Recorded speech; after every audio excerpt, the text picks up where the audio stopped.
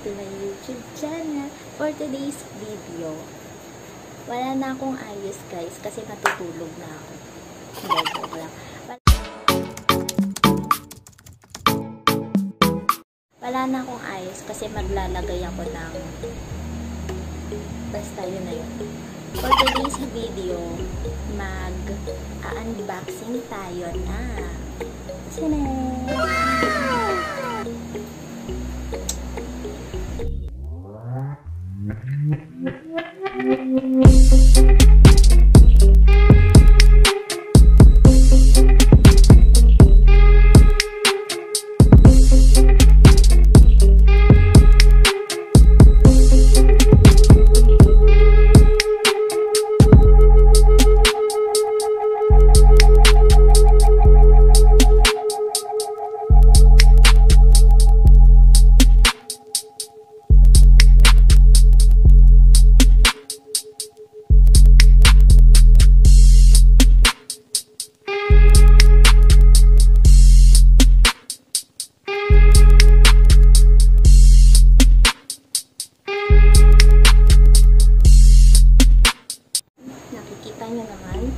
Beauty instrument, RF and EMS beauty instrument guys. Actually, ang tagal na neto sa akin. Ngayon ko lang siya naisipan i-vlog.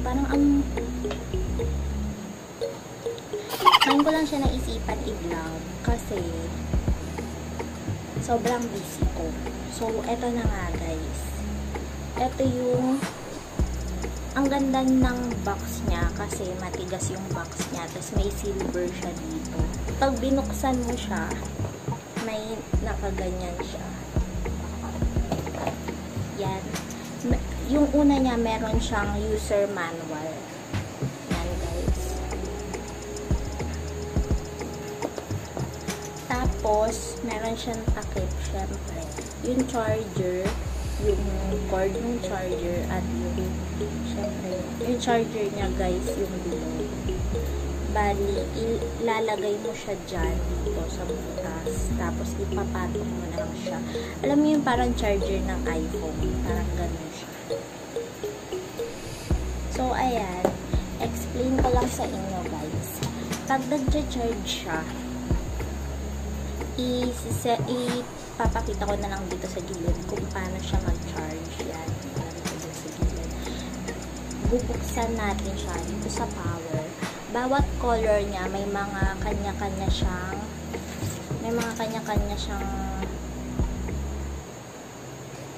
LED light treatment operation. Yun ata yung tawag. Tapos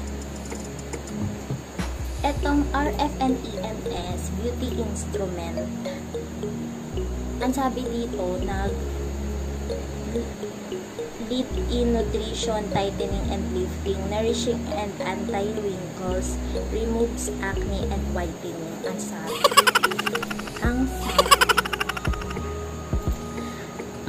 Dito tayo sa color. Kung mapapansin nyo guys, yung power niya, kapag pinindot mo siya, para siyang may yung signal ng battery. Yung signal ng battery niya, yan lumataas siya. Parang kung hanggang sa mamatay, gano'n. Ngayon, gagamitin natin siya. Ipapakita ko sa inyo kung paano ko siya ginagamit. Ito yung gagamitin ko, yung Jeju Aloe ng Fresh Soothing Gel ng The Face Shop. Yan.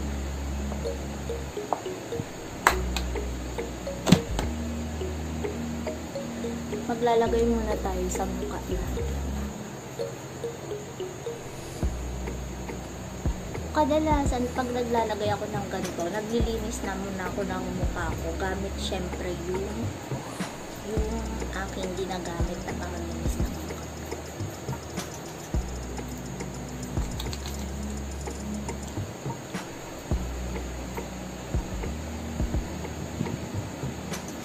Yan.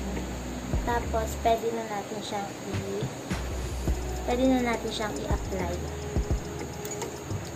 Yan, dito tayo sa color red. Ang sabi nila, yung color red, used to treat wrinkled skin and enhance the regeneration of collagen and skin elasticity. Tapos, yung kulay green, dito tayo mag-change ng color, is used to treat dark spot or discolored skin. Tapos, dito naman sa blue, is used to treat acne and oily skins, para sa mga oily skin. Tapos, yung yellow, pero parang orange siya. Sa tingin ko, parang orange siya. Is used to brighten the skin. Tapos, yung kulay pink, is used to whiten the skin. Tapos, yung pink na nagbi-blink-blink is used to aid in the permission of skincare products. So, dito tayo sa color green. Bali, dito tayo sa pinakamataas.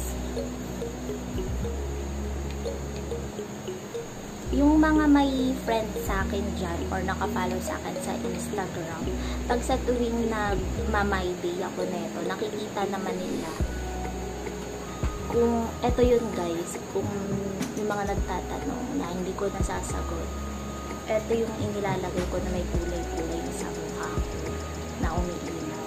Yung iba nilalagay rin nila to sa katawan nila. Kasi ang sabi dito, pwede naman siya sa eyes, face, neck, and body. Yan. Yung feeling ko guys, para siyang may tickling effect. Para siyang nag-ground or may magnet kapag dinidikit mo sa balat mo.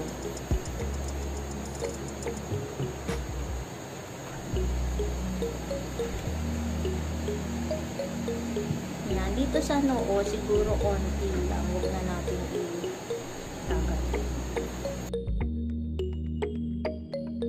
bang nagpapaganito sa mga malls, siguro mas okay kapag bibili na lang kayo nito, at least lagi nyo siyang magagamit. Hindi na kayo pwede nyo naman siyang gawin mag-isa sa bahay nyo.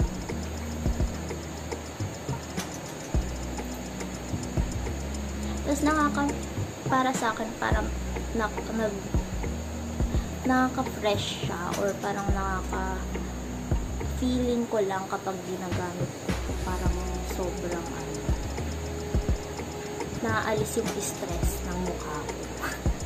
Alam niyo yung feeling ng ganun guys. Yan. Tapos lipat na tayo. Dito tayo sa color blue kasi oily skin ako. Bali, nagamit ko naman na siya. Na-try ko na lahat. Kasi ilang months na rin naman na sa akin po. Sa nagtatanong guys kung saan ko to nabili, ilalagay ko na lang yung Facebook niya dito. Kasi sa friend ko siya nabili.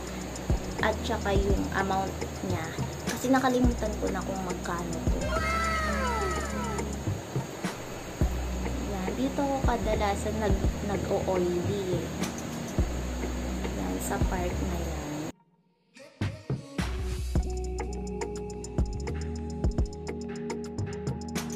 Ang sarap niya guys. Promise. Nakaka-relax siya.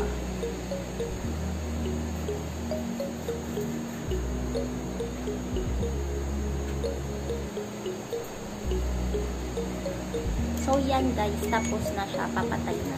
So, ayan guys. Tapos ko na siyang gamitin.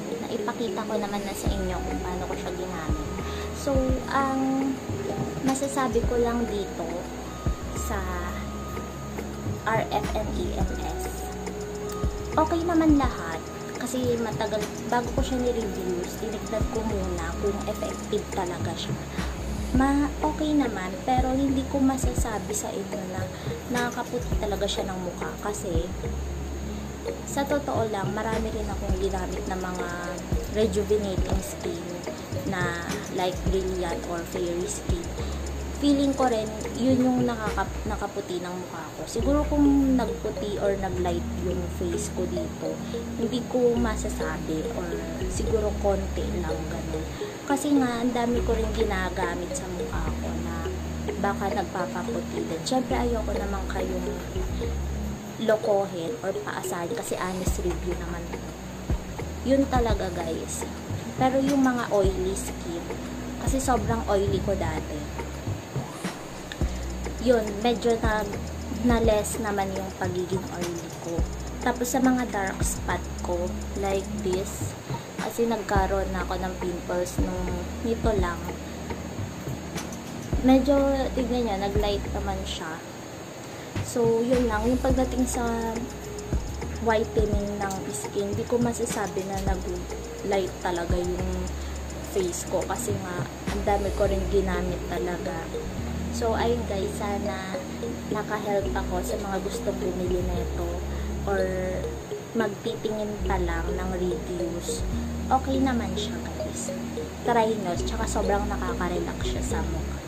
Thank you guys for watching and I will see you for my next